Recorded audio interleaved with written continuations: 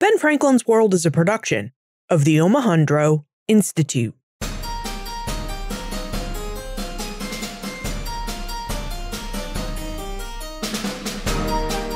Hello, and welcome to episode 289 of Ben Franklin's World, the podcast dedicated to helping you learn more about how the people and events of our early American past have shaped the present-day world we live in. And I'm your host, Liz Covart. The name Great Dismal Swamp doesn't exactly evoke an image of a pleasant or beautiful place, does it? And yet, it was an important place that offered land speculators the chance to profit and enslaved men and women a chance for freedom in colonial British America and the early United States. Marcus Nevius, an assistant professor of history at the University of Rhode Island and author of City of Refuge, Slavery in Petit Maroonage and the Great Dismal Swamp, 1763 to 1856, has offered to guide us into and through the Great Dismal Swamp and its history so that we can better understand maroons and maroon communities in early America and learn more about how enslaved people used an environment around them to resist their enslaved condition. Now, during our journey through the swamp, Marcus reveals information about the Great Dismal Swamp and how it came by its dismal name, details about maroons, and the differences between Petit Maroonage and Grand Maroonage, and the many roles the Great Dismal Swamp played in enslaved people's resistance to slavery. But first, I have a programming note. Next month marks the 400th anniversary of the Mayflower's arrival in present-day Plymouth Harbor. Thanks to the generous support of Mass Humanities, the Omohundro Institute and I have been working on a 2-episode series that explores Massachusetts 400 years ago. This series will post on back-to-back Tuesdays on December 8 and December 15, 2020. This means you get to enjoy the series over consecutive Tuesdays, and the digital audio team and I can enjoy a 2-week break to spend the holidays with our families. So, in December, our episodes will post on December 8 and December 15, 2020, and Ben Franklin's World will come back with brand new episodes just after the new year on January 5, 2021. Okay, are you ready to venture into the Great Dismal Swamp and its history? Let's go meet our expert guide.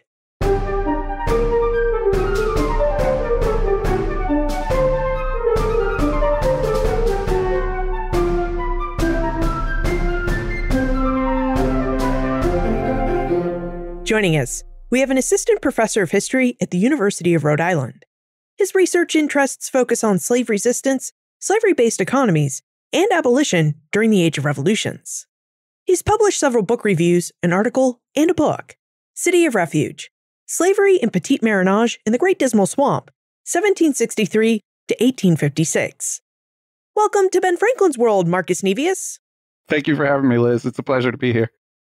Marcus, given that so much of our conversation today will be centered on the Great Dismal Swamp, or perhaps in the Great Dismal Swamp, would you tell us about the swamp and why it's such a dismal place?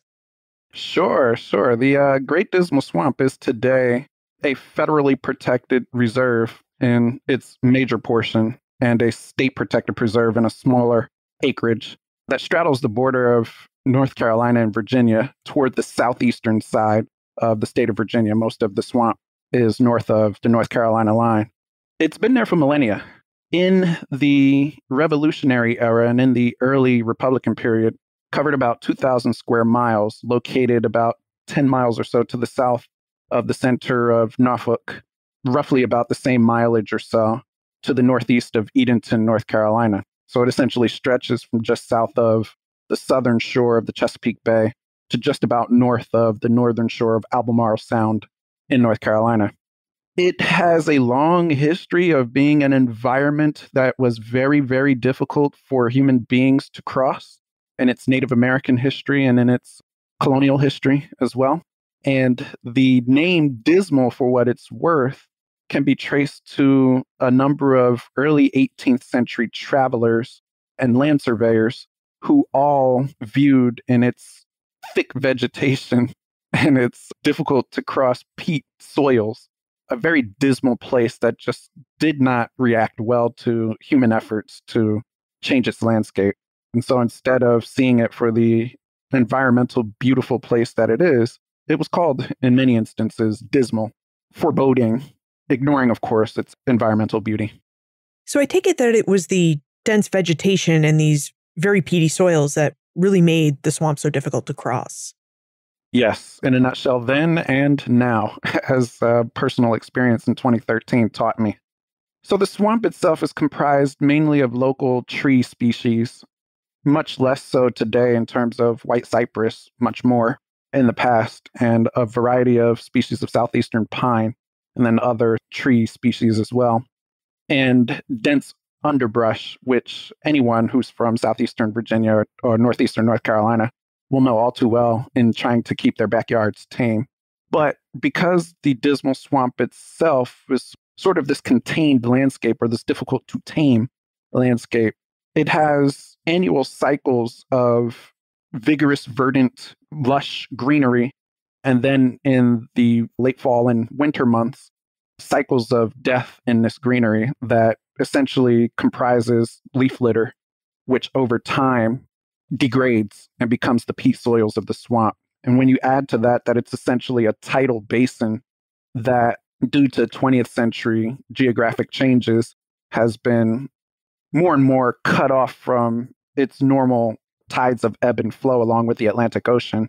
It's a different landscape today, but before the Civil War, it was a landscape that was very much susceptible to heavy spring and summer rains, flooding to the point where a human being might try to cross its geography and find themselves very quickly mired in very wet, dense peat soils, or find themselves having to ford different parts of the swamp that were inundated in any given season. So you've now described a place that has a lot of water at many times of the year and was also very muddy most of the year. Now, Shari wonders what inspired you to study the Great Dismal Swamp and how you went about researching the history of a place and its environment. I sort of backed into the Great Dismal Swamp, honestly. I was very much interested in Black resistance as an undergraduate at North Carolina Central University, an historically Black university located in Durham, North Carolina. And in my studies of Black resistance, I became very much interested in enslaved people's activities in running away, seeking freedom, or seeking to reclaim ownership of their bodies and their person. And it so happened in my studies of this subject of slave flight and the subject of Black resistance that the person who I first began serious study of these subjects with, Dr. Freddie Parker, who is now Professor Emeritus of the Department of History there, he was a scholar of slave flight in Eastern North Carolina in the late Revolutionary period and throughout the early antebellum period. And so I began my studies really with his suggestions and with his two contributions to the subject, a small book called Running for Freedom and a much larger collection of the several hundred runaway advertisements he had compiled for the slimmer volume called Stealing a Little Freedom, both of which were published in the mid-1990s by Garland Publishing. And in studying Dr. Parker's work and in thinking about ways that I might contribute further to the work that he had laid, I began tracking the ways in which the enslavers or advertisers for enslavers began describing the motions, the activities of enslaved people who they publicly advertised for. One of the refrains that really drew my interest was lurking about the neighborhood. And I discussed this, of course, in City of Refuge, but runaway advertisements, for all that they do not include that offer us a rich understanding of who enslaved freedom seekers were, they do tell us a lot about, in many cases, where advertisers suspected enslaved people were trying to get to. For example, to another plantation to go visit family or to visit a wife or a husband or whatever have you. Or trying to escape a colony or a state by way of securing passage of a vessel along the coast. Or lurking about the neighborhood, which essentially meant slipping away into local woodlands, local swamplands, local mountainous regions to hide out indefinitely. And it was in taking this up in my master thesis that I began to really consider that there might be a deeper story here. And in my conversations with Dr. Parker, to that effect, he suggested that I take a look at the Great Dismal Swamp, its history, and its more recent scholarship, which at that time, the late 2000 aughts, mainly comprised the efforts of the historical archaeologist Dan Sayers, who had been digging about the Dismal Swamp for that decade, attempting to recover the archaeological record of the swamp and attempting to understand better its historical records as well. I know we want to dig into the archaeology here, but first, could you describe an advertisement for runaway enslaved persons so that we can get a better understanding of the information that was contained in those ads or perhaps not contained in those ads? Absolutely. So tracing to about the mid-18th century generally, and certainly expanding with the expansion of the printing press throughout the late 18th century and definitely into the 19th century, runaway slave advertisements were generally small ads that were included in all manner of local papers, which sought essentially to capture key information that an enslaver or an advertiser on an enslaver's behalf might include to inform the public to be on the lookout for someone who was on the run.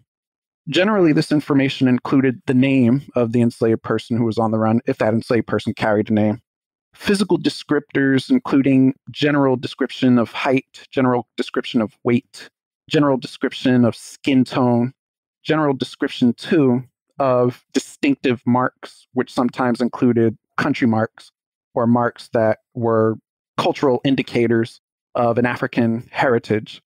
Other times, marks that were clearly evidence of injury within an enslaved context. So, for example, a missing finger or a limp of some sort, or scars that would be clearly recognizable were someone, a person in the general public, but also a sheriff's officer or a slave hunter might encounter this person and be able to clearly identify this person.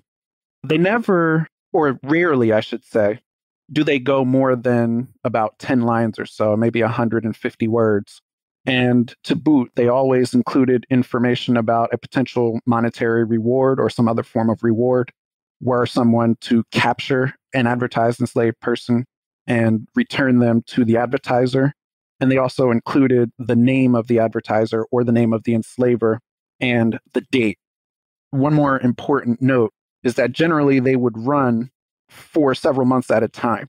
And so you could often see the initial date that a slave runaway advertisement was published by the paper. And then you might find the same advertisement or a very similar one several months down the line if an enslaved person was still on the run several months down the line. Do we know if these runaway advertisements were successful in terms of their helping enslavers find their runaway slaves? We know generally that for enslaved people who remained near the place they sought to escape, or for enslaved people who attempted to go to a known place like a plantation or to ports to secure passage on a vessel, that in those cases, runaway advertisements were somewhat effective, particularly if they were circulating amongst a population of people who had a slightly higher level of literacy. And what I mean by that is that they're circulating in a place like Norfolk, where either they're coming into the hands of someone who actually can read them, or they're circulating in local taverns where they can be dictated to people in those places. But by contrast, in places such as the Great Dismal Swamp region, it's much more difficult to gauge just how effective these slave runaway advertisements might have been for reasons that seem relatively obvious as I think about them, but that an enslaved person might escape to a landscape like the Great Dismal Swamp or to another difficult to access landscape. In those cases, it was much more difficult. But do we have general specs? Not good ones that are recent. We have what scholars attempted to contextualize in the late 1980s and early 1990s. Earlier, you mentioned an archaeologist named Daniel Sayers who conducted archaeological digs in the Great Dismal Swamp. And Griffin is curious about the archaeological finds that Sayers made. So, Marcus, would you tell us about the archaeology of the swamp and what the archaeological evidence can tell us about the people who made their homes in the swamp? Let me first begin with a disclaimer. I am no archaeologist, although I did have the privilege in 2013 spending a month with Dan Sayers and his last undergraduate field school out of American University in the Great Dismal Swamp, essentially gathering a crash course of the swamp's archaeology as told by Dan Sayers himself and the graduate students with whom he was working. What I learned in that experience was that much of the archaeology of the Dismal Swamp is lost to the swamp's ecology, essentially.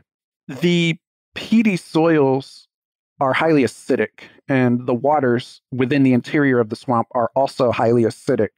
And so much of the material culture which one might expect to find in the Dismal Swamp, for example, clothing items or items that might biodegrade, they're just not there.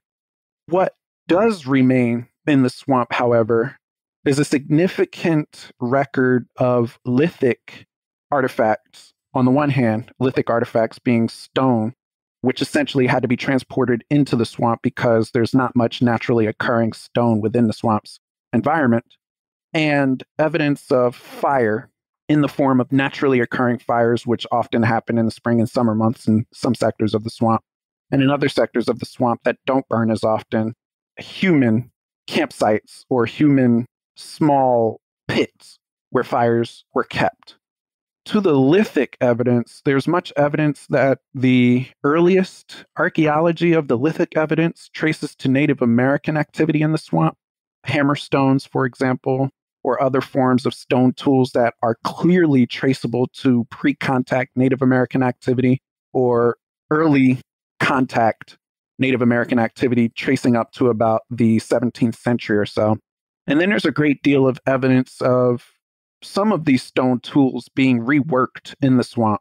And here I'm paraphrasing to the best of my ability Dan Sayer's work, as I do in City of Refuge, where it's clear that the sherds, or the very small slivers of stone, are evidence of someone in the swamp reworking a stone tool at a certain site and cracking pieces of the stone that remain in the archaeological sites on a particular hummock within the swamp.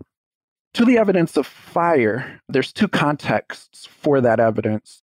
There's the one context, which is clearly associated with slave labor camps at certain sectors of the swamp at different time periods, where enslaved people at any of these particular slave labor camps would have been within the swamp, having been dispatched to a certain site, but for months at a time, and where they're maintaining fires, particularly at night for heat, and also to ward off some of the larger mammals who might try to eat them. And during daytime, maintaining fires at these slave labor camps to ward off the massive clouds of mosquitoes and yellow flies and other insects which love to bite human beings and other mammals in the swamp. In the other context, remote from slave labor camps are sites where Dan Sayers and other archaeologists believe that maroons would have maintained camps and, of course, for the same reasons, maintain small fire pits as well. Now, in City of Refuge, Marcus's book, Marcus tells us much about the many peoples and businesses that made use of the Great Dismal Swamp between 1763 and 1856. Marcus, would you tell us about who used the swamp first? If we go by the archaeological record, it's Native Americans. I suspect, and so I write in City of Refuge, that it's a combination of Algonquian-speaking, Powhatan-aligned Native American groups on the one hand toward the northern end of the swamp, and perhaps Tuscaroran-aligned Native Americans along the southeastern edge of the swamp and the western edge of the swamp. And then there's also contexts for ethnogenesis in which, for example, the Nansemond Native American cultures of the Southside Virginia actually take shape within this context of change in the 18th century. But from, some scholars argue, as early as the late 17th century, I look to evidence a bit later in the early 18th century.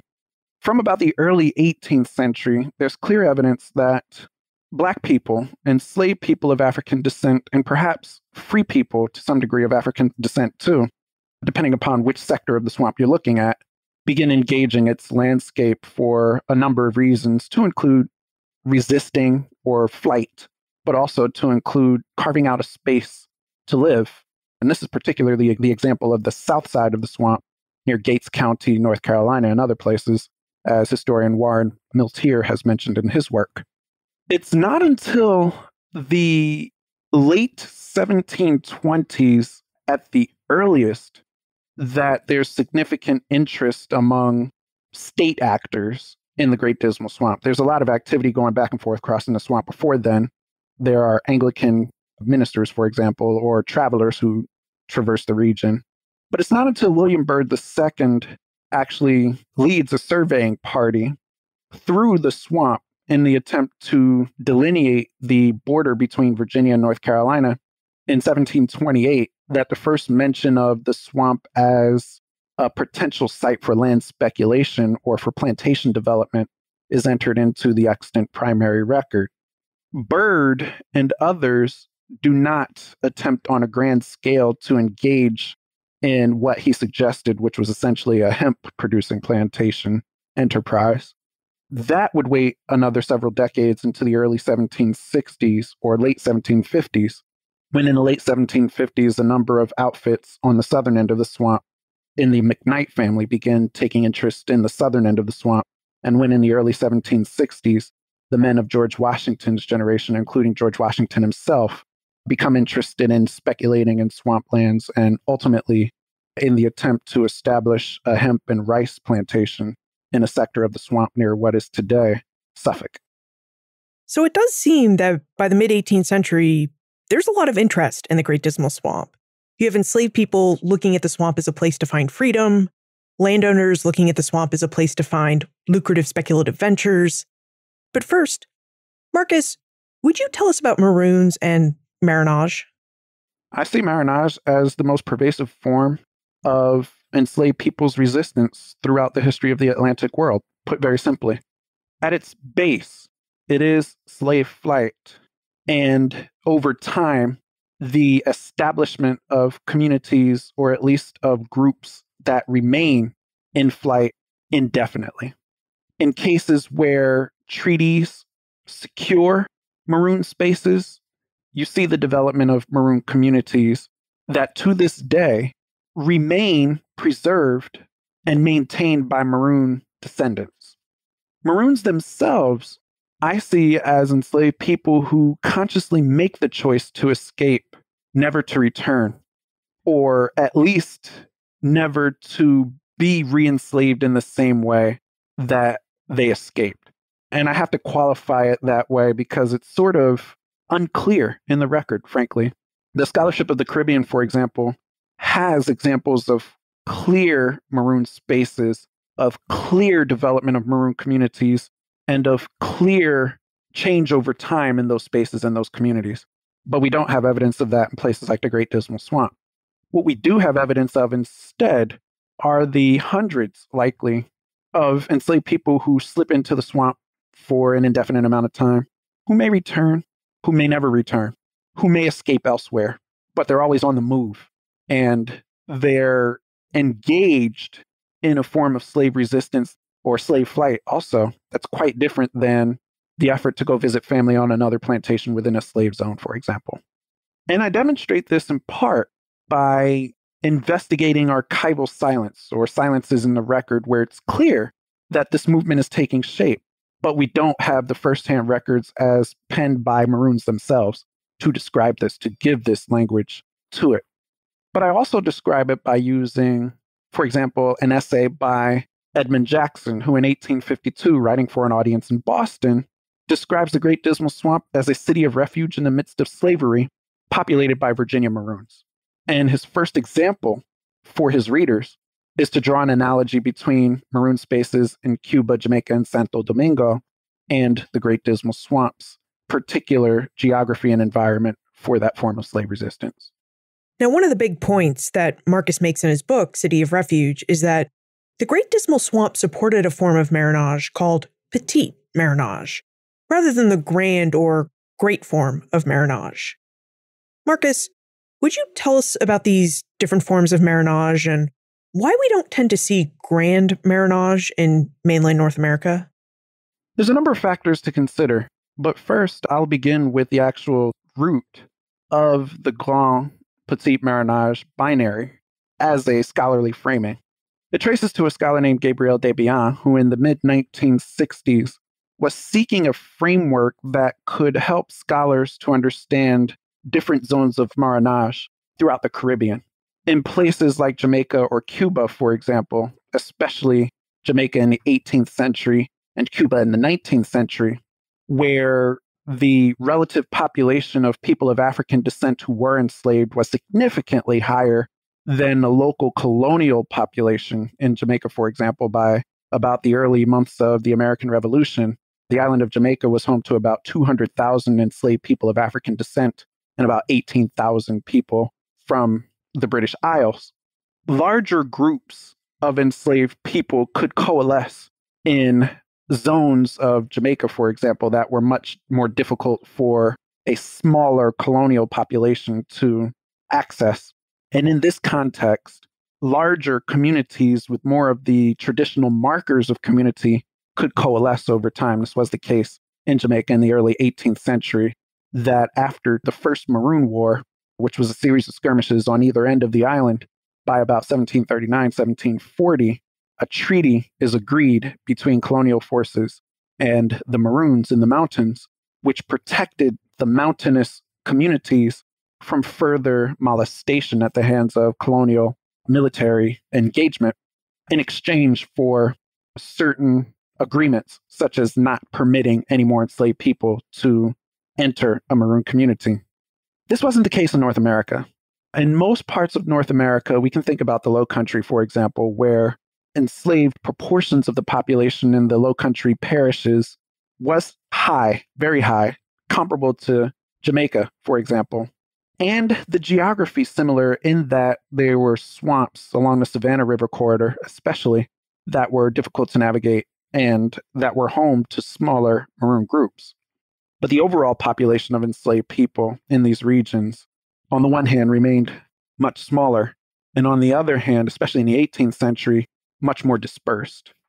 This is particularly the case for Southside Virginia.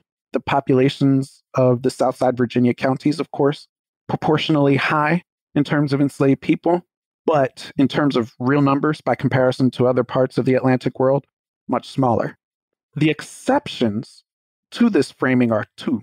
One is the lower Mississippi River Valley region, where to the south of New Orleans especially, Maroon communities did come into existence in the early 19th century and numbered several hundred.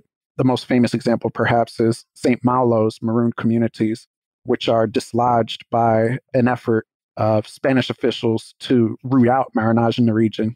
And the other context, which is significantly worthy of note, is the Florida Panhandle and the main peninsula of Florida as well, where movements of enslaved people into that region, as a number of scholars have traced, ultimately coalesced with local Native American communities to create, by processes of ethnogenesis, Seminole communities in the early 19th century.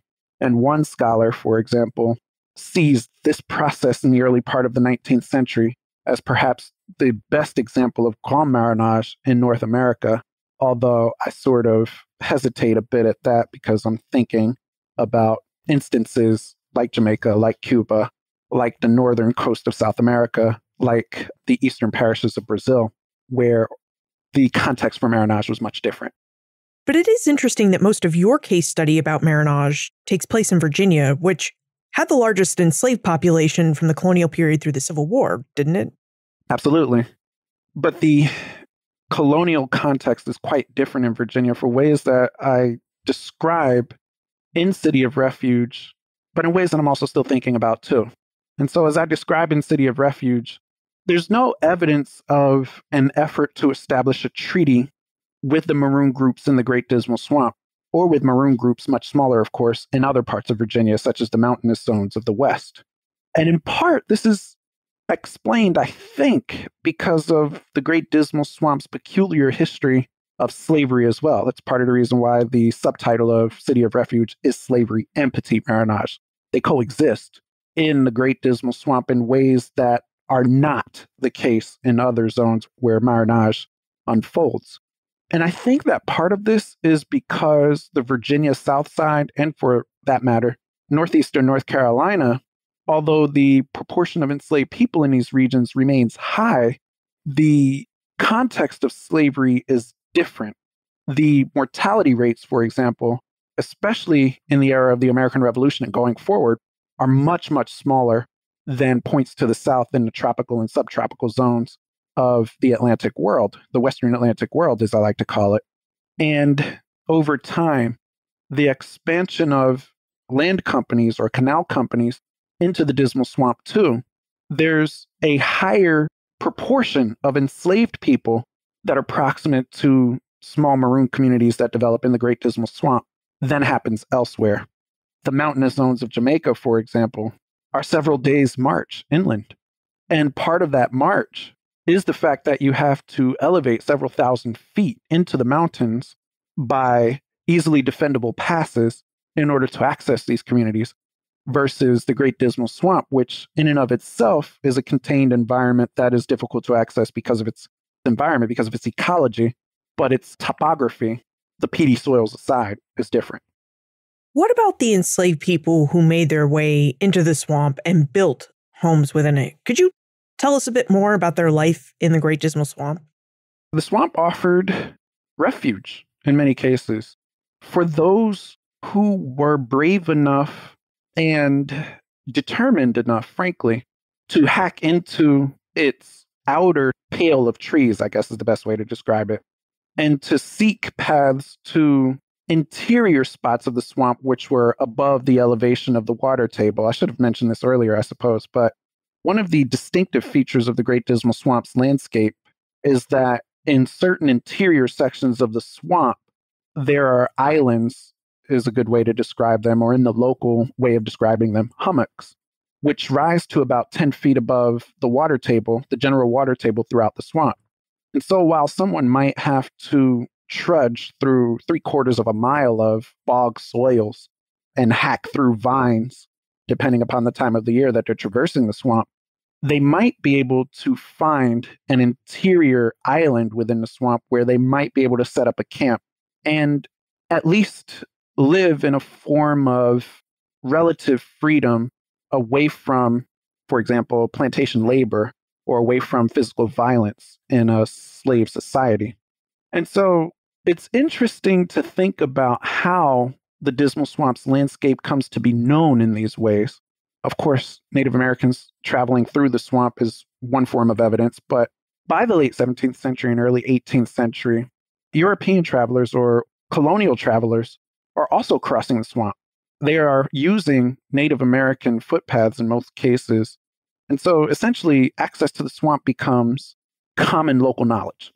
So the enslaved people who would seek refuge within the swamp, in my view at least, are enslaved people who are very much aware of the difficulties of living in this landscape, but also very much driven by the prospect of claiming ownership of their own bodies, or claiming ownership of their ability to live without the fear of being punished physically or punished psychologically in plantation or slave society context. I'm curious about these hummocks, or these islands within the swamp. Were these hummocks big enough for all the enslaved people who were seeking the swamp's freedom? Were these hummocks big enough that these enslaved people could form communities or build neighborhoods on? Yes. The largest of these hummocks averaged about 30 or so acres, give or take, which was comparable to a small neighborhood in a place like Norfolk, for example.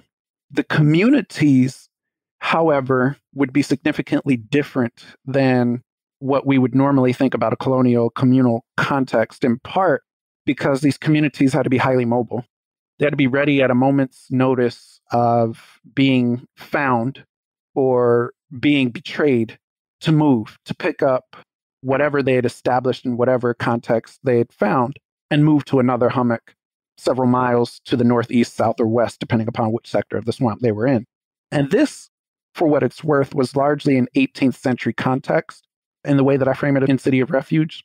After about 1815, and especially after the mid-1820s, the swamp itself becomes a major site of extractive economy and swamp natural resources that see the expansion of company and slave labor-driven enterprises, small and large, which increasingly claim space in the eastern, northern, and southeastern sectors of the swamp, such that There's a small sliver of the swamp on the western fringe, which largely remains remote. And so in this context, I hesitate to define community in its most traditional sense. And I think of community more as small bands of enslaved people who come together. They may be small family units in some cases, but in most cases, they're likely smaller groups of twos and threes who may come together at one site to exist for several weeks or several months at a time before disbanding and moving about. So this wasn't a place where we'd find permanent buildings or structures per se, but we might find dwellings that look more like tents or something that could easily be packed up when someone needed to run. Exactly. Although there are other scholars who would argue to the contrary, which is part of the fun, I guess, in writing City of Refuge and thinking that through. Now, in addition to being a place where enslaved people could achieve more freedom, the Great Dismal Swamp was also a site of great resistance to slavery. Marcus, would you provide us with an overview of the many different slave uprisings and rebellions that took place in Virginia and the role that the Great Dismal Swamp played in those uprisings and rebellions? So the earliest grand-scale rebellion in the region, traced to 1730, was the Chesapeake Rebellion, during which several hundred Congolese Christians rise in revolt in Southside Virginia, Princess Anne County, and that region. And instead of laying claim to or otherwise taking control of the plantation environment they're in, they escape into the Dismal Swamp, where they seem to disappear from the record, except for the warnings to travelers in this time frame to J.F.D. Smythe, for example, to beware when you travel through the swamp because of the marauders within it who might rob you, who might hurt you, who might maim you. And so I see the Chesapeake Rebellion and the several hundred Congolese Christians who take part in that rebellion, some of whom escape into the swamp, as really the first watershed moment of the Dismal's history of a place of resistance and a place of refuge for those who rose in rebellion. There's evidence throughout the 18th century of smaller instances where a few enslaved people might resist by running into the swamp, but it's not really again until the American Revolutionary era, and particularly Lord Dunmore's retreat from Williamsburg down into Southside Virginia, that we see a moment where there's a second significant population of enslaved people or formerly enslaved people who seek refuge within the northern sector of the swamp. And in that case, when Dunmore eventually began to retreat up the Chesapeake Bay before ultimately retreating from the Chesapeake region altogether, a number of they who he mustered in the Ethiopian Regiment, as he called it, chose not to ride up the Chesapeake Bay toward Maryland with him, but chose instead to remain in Southside Virginia and to seek refuge in the Dismal Swamp when they deserted the Ethiopian Regiment. There are several other instances during Gabriel Prosser or Gabriel's conspiracy in Richmond in 1800. There's significant speculation that enslaved people are easily moving about the Dismal Swamp. 2 years later, during the Eastern Conspiracy, there's definite evidence of enslaved people moving about the swamp, using its waterways as highways for information to organize enslaved people, theoretically or potentially, in Southside Virginia counties and northeastern North Carolina counties. And then the last major watershed, at least as I cover in City of Refuge, is during the weeks after the initial uprising in Southampton County, known as Nat Turner's Rebellion, when for several weeks in September and October, the wide speculation was that Nat Turner himself, as well as several others who had risen in revolt during the rebellion, had taken refuge in the Great Dismal Swamp, which even today is at least 40 or more miles from Southampton County. But these reports circulated widely, appearing in papers in places like Baltimore, for example, that those who lived or labored about the Great Dismal Swamp region need be on the lookout for Nat Turner. He's hiding in the swamp. Except for, of course, we know that he wasn't. He hadn't gone more than a mile and a half from the plantation that he was born on and that he labored on. And he was found, of course, 6 weeks after the rebellion, hiding under a pile of fence rails.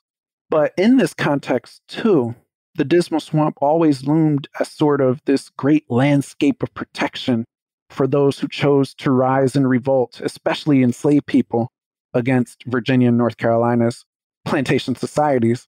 And indeed, this sort of ethos of fear, Harriet Beecher Stowe captured in her novel Dread, A Tale of the Dismal Swamp, which was serialized in 1856. Yeah, it definitely sounds like, depending on who you are, the swamp was either a great place of empowerment and freedom or a place to be really feared and dreaded. I would agree. Earlier, you mentioned that there were corporate entities that went into the swamp in order to try and profit from it. And after we take a moment to talk about our episode sponsor, I wonder if you would tell us about the development of the Dismal Swamp Company and later the Dismal Swamp Canal Company. Although it carries Dismal in its name, I think Marcus is making an interesting case for why the Great Dismal Swamp is such a fascinating and wonderful place to study and research early America. Now, if I may, the holiday season is upon us, and I'd like to call your attention to a few holiday season reminders. First, as I mentioned at the start of this podcast, our December episodes will post on Tuesday, December 8 and Tuesday, December 15, 2020. We're publishing our second December episode a week early, both so you can enjoy the Massachusetts 1620 series, and so our digital audio team and I can enjoy a couple of weeks off to spend with our families. Ben Franklin's World will be back with new episodes on Tuesday, January 5, 2021. Second, if you're looking for thoughtful gifts this year, and for a way to support your favorite podcast, please consider gifting your friends and family a gift subscription to Ben Franklin's World. You can purchase a gift subscription at benfranklinsworld.com/subscribe. From there, just click the Give as a Gift option right below the Join button. Gift subscriptions receive the same benefits as our regular subscriptions, and that includes ad-free versions of each new episode and monthly bonus episodes. Plus, your gift subscription will help us continue our work to bring well-researched history right to your ears. Again, you can purchase a gift subscription at benfranklinsworld.com/subscribe. Now lastly, and most importantly, thank you for all of your support this year, and happy holidays! I hope you and your loved ones enjoy a safe, happy, and fun holiday season. All right, let's get back to Marcus and the Great Dismal Swamp. Marcus, in what ways did the Dismal Swamp Company and the later Dismal Swamp Canal Company seek to make a profit from the swamp and the maroons who lived within it? So the Dismal Swamp Company is perhaps the most prominent of the companies, the early companies in the Dismal Swamp region. It's incorporated in 1763. And almost immediately after its incorporation, George Washington leads several others into the Dismal Swamp's northern sector in order to survey formally the 40,000-acre land tract that the company sought to enter into local county courts in order to protect. They're doing this in part because there are also smaller outfits in the same time period who are attempting to survey the southwestern sector of the swamp and the southeastern sector of the swamp across the North Carolina state line, such that, at least in the original conception of the Dismal Swamp Company's 11 or 12-member board, the 40,000-acre tract might be held until it appreciated and then sold at a profit. That was the initial plan of the Dismal Swamp Company. In the meantime, in holding these lands, the company would establish at least one zone that would become a hemp and or rice producing plantation. This zone they established near what becomes Suffolk in the 1760s. They name it Dismal Town, and they name the plantation Dismal Plantation. It's located about 6 miles or so to the south-southeast of what is today Suffolk. The plan is initially for company members to raise a group of enslaved laborers who they would in turn dispatch to Dismal Plantation to undertake the labors of clearing land, of cutting ditches, of planting hemp, planting rice, of harvesting hemp, harvesting rice, and of maintaining the irrigation ditches such that this enterprise might ultimately become profitable, even as the company itself has a grander scheme of awaiting the ability to sell the lands at a profit. And they're awaiting the ability to sell the lands at a profit in part because there's activity on the southern end of the swamp. People are interested in attempting at least to change the landscape through the exploitation of slave labor such that it might become profitable plantation landscape. The Dismal Swamp Company's initial iteration extends to about 1814 before it's reincorporated as the Dismal Swamp Land Company. And in this time period, the American Revolution, of course, intervenes. George Washington, it goes without saying, takes a major role in the American Revolution, but also his brother, who was the first overseer of Dismal Plantation, John Augustine Washington, is drawn into a leadership role, mustering committees of safety in Westmoreland County in Northern Virginia. What's left at Dismal Plantation are a succession of overseers and the same enslaved group, which fluctuates in number over time. A year after the initial group of all men is sent out, the members dispatch a number of women and 2 children to Dismal Plantation. And ultimately, the hemp and rice enterprise fails miserably, as can be read in company overseer correspondence, because the enslaved people simply refuse time and again to maintain the dishes or to properly cultivate hemp and rice. And not to mention, the swamp itself is not the best landscape for rice, albeit hemp could likely have been successful were the enslaved people able to be fully exploited. So the company also explores the option of contracting with white laborers who they would draw from Holland for their expertise in maintaining ditches. But this idea goes nowhere. And by about the mid-1780s, a number of the original members of the Dismal Swamp Company are aging and divesting of their shares, or at least direct oversight of the company's affairs. And this happens at about the same time that the company begins to engage in the extractive economy of timber, which it becomes famous for in the 19th century. And enslaved people, of course, are at the center of that 19th century story of extracting timber from the swamp. It sounds like this was another place where the swamp really allowed enslaved people to resist slavery. You know, if they didn't want to oversee rice and hemp ditches or the drainage, they just didn't do the work. And so they're not doing the work really forced the Dismal Swamp Company to move into the timber business. Indeed. And then they also resisted that, as I tell in City of Refuge. Now, Omohundro wonders why you chose to end your book in 1856. So could you tell us about the periodization of your book, City of Refuge, and what happened to those who worked and lived in the swamp between 1856 and the end of slavery in 1865? Absolutely. First, allow me to compliment Omohundro's question. It's an excellent question. The most direct answer is that historians need to make decisions about how they contextualize a story such that the sources are manageable in the way that they're framing the story, right? And so I chose 1856 because it's really a watershed moment at which the observers, many of whom were abolitionists or becoming increasingly radical as abolitionists, are turning to the Great Dismal Swamp as an example, the prime example in some of their conceptions, of slavery's long persistence in Virginia.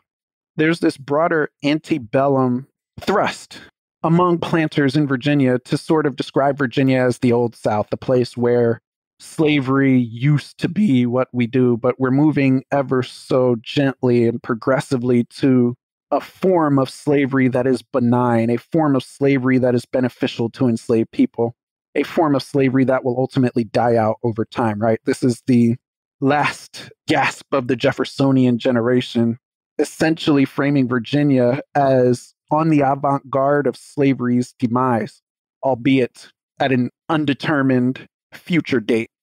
They pointed to, in often cases, the Deep South, the Cotton Belt, and the expansion into the South and West as the new frontier for slavery. Look, that's where slavery is really terrible now. That's not who we are.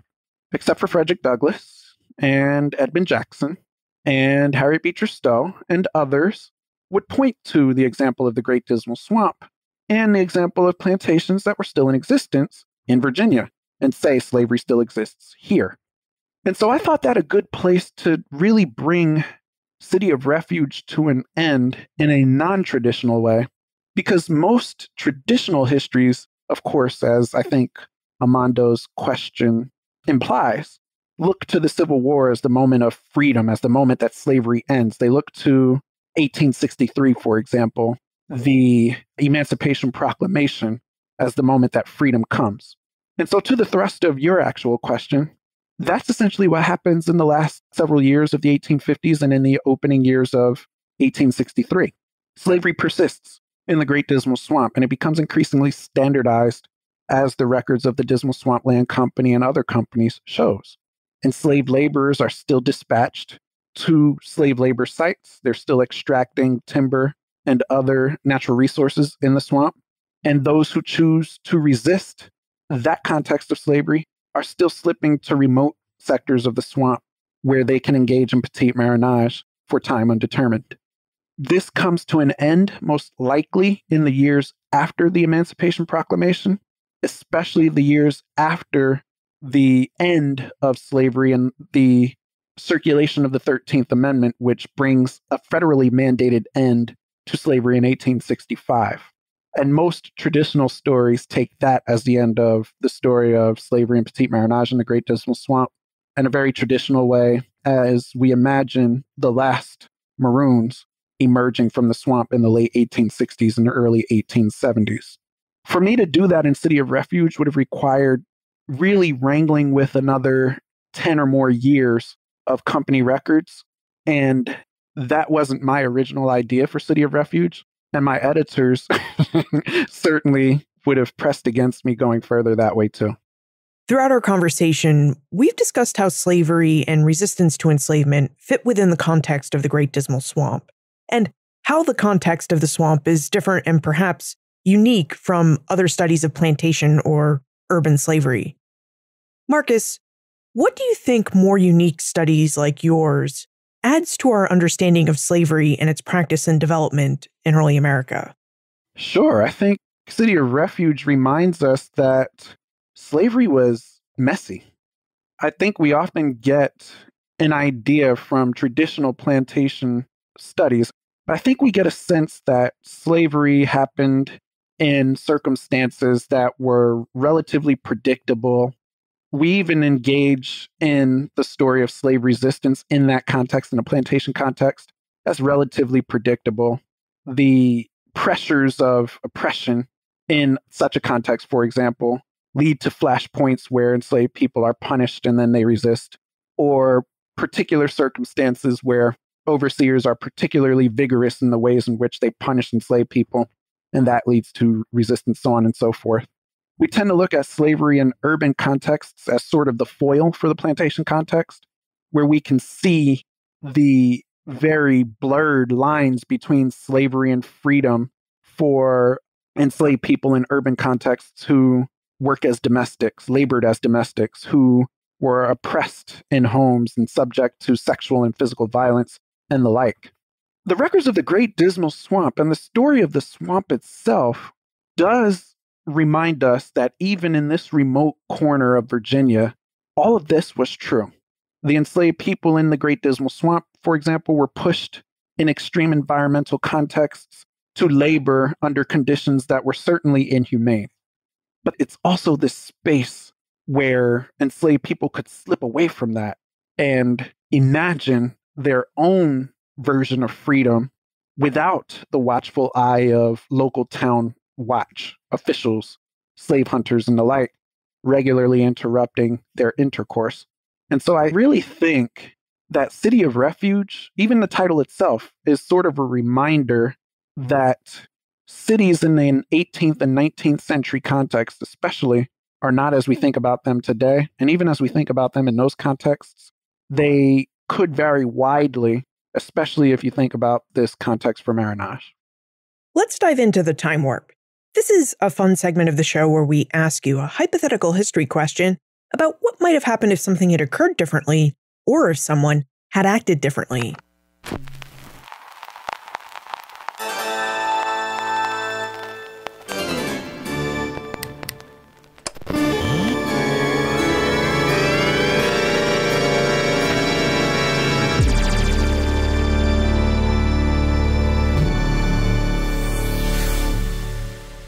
Marcus, in your opinion, what might have happened if the Dismal Swamp and Dismal Swamp Canal companies had not existed? How would the lack of the timber and portage economies in the Great Dismal Swamp have impacted the ability of enslaved people to make their way to and to live in the Great Dismal Swamp?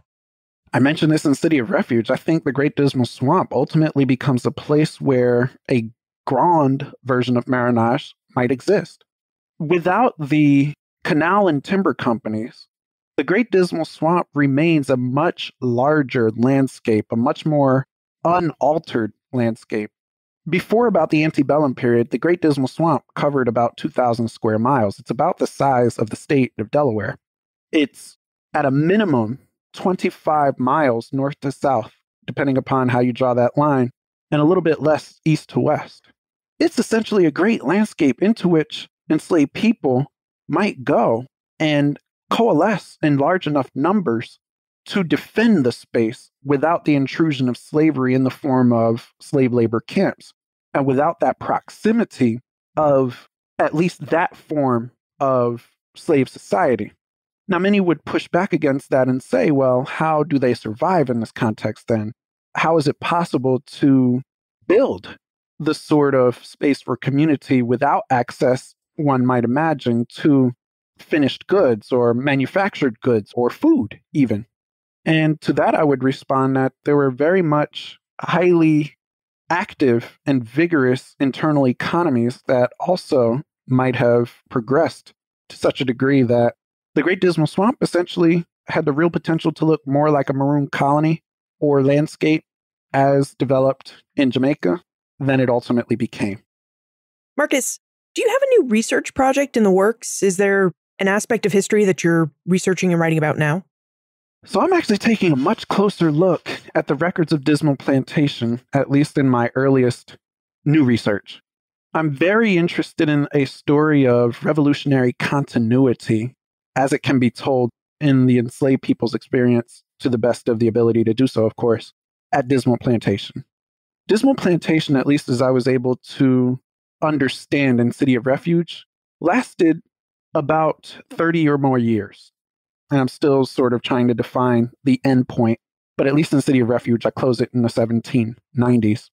And the initial group of enslaved people who are sent to Dismal Plantation in the 1760s, it seems are at least still there in 1775, and potentially in 1785. There's some attrition in the 80s. And so I'm really interested in what their story of slavery can tell us about what we consider when we think about the American Revolution more broadly. And I'm thinking about the way in which recently Michael McDonnell or Woody Holton have written about Virginia's American Revolutionary story.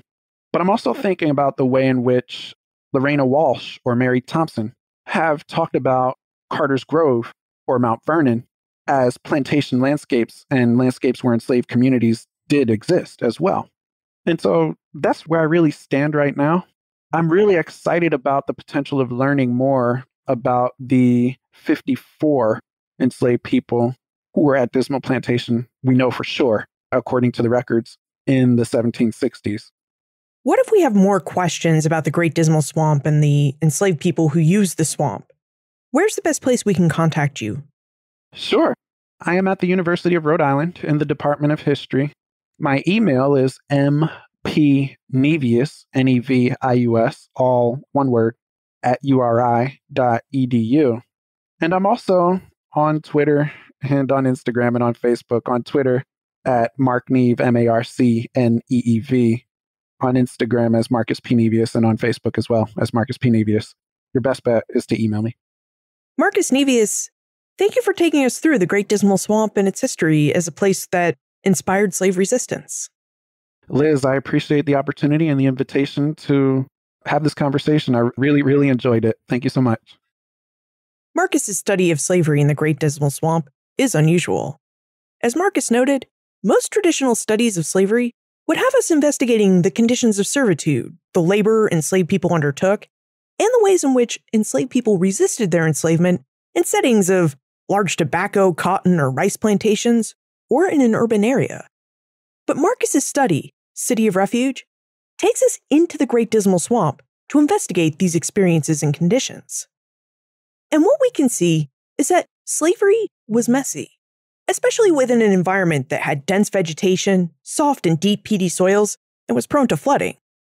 But it's within this physically messy setting that we can also see just how unpredictable slavery really was. Yes, the enslaved who lived and worked in the swamp were pushed by the Dismal Swamp land and canal companies to work in harsh conditions. But the swamp was also a place where unpredictable resistance occurred.